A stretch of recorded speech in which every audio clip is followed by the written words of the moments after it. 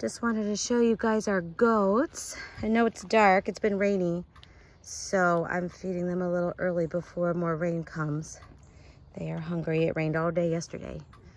So we have Nibbles, Chewy, which we got at a local Ponderosa Zoo, little Ponderosa Zoo rescue for goats. They are extremely friendly. That one there with the white in the middle is Oreo. And that is his brother Chip that we got from a friend's farm. These two, they're all castrated males. The two white ones are Nigerian Dwarfs. And the two black ones are Pygmies. They're all under a year.